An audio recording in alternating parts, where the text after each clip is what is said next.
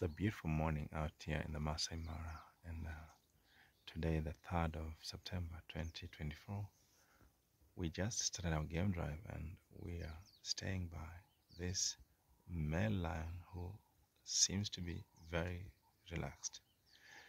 We have a very beautiful day, the sun is up, and it looks just really gorgeous out here in the Masai Mara.